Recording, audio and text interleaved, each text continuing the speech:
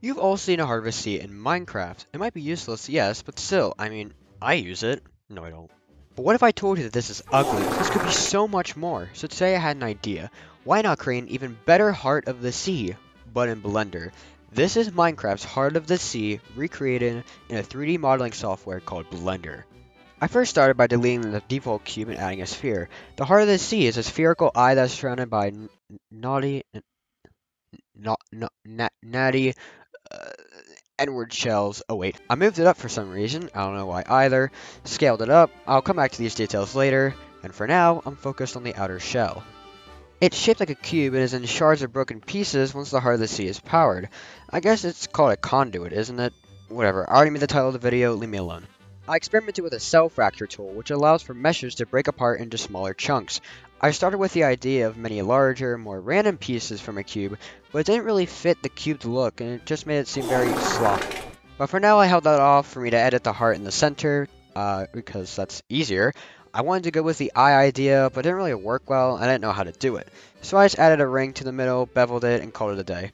I went back to fixing the outer shell and experienced a bit more with the cell fracture, but everything I tried was messy or prevented the heart from being visible.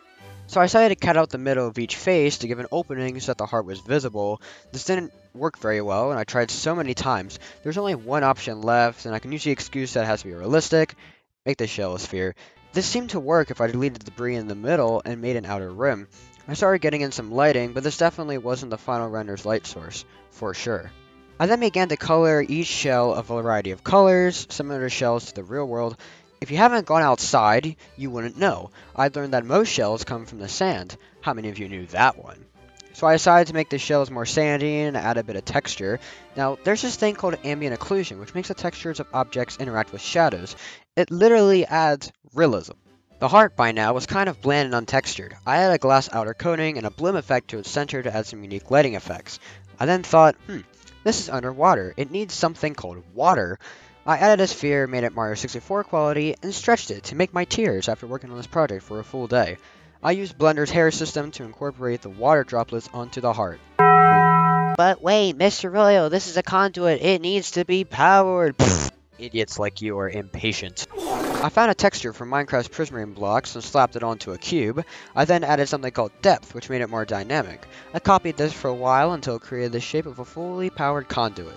All that was left was adding the environment, because why not? I found this great sky texture to use from Polyhaven, which I will link below.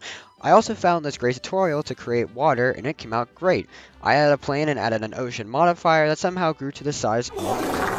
I needed to add a dark sphere to prevent light from coming from the bottom. I also had to give the water an inside, so I made a cube with a volume-based texture. This made the water seem more thick and not just air. Up next was my least favorite part, rendering. This part was so incredibly painful and I don't know why. The camera was so janky because of the rendering mode, so I just had to turn it off, hoping it would look good in the final render. I eventually learned, with my idiot brain that I have, to use something I don't really use, split screen. Wow! This helped me to both position the camera and see its outcome without having to render the image. I had to make the resolution better without disrupting the aspect ratio, which wasn't easy. 4K was too much for the render and only put out half, and any smaller numbers were more blurry and pixel heavy.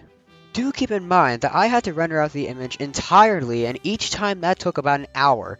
This wasn't an easy process. Eventually, I came to something that was fitting and actually showed all my work, unlike I do in school, and it came out better than expected. And with that, the Minecraft's Heart of the Sea went from this to this. Thank you all for watching. I do intend to do more of these in the future. Comment any other blocks you would like to see, and I'll be reading them, so do not worry. Make sure to subscribe, and I'll see you all next time. Peace!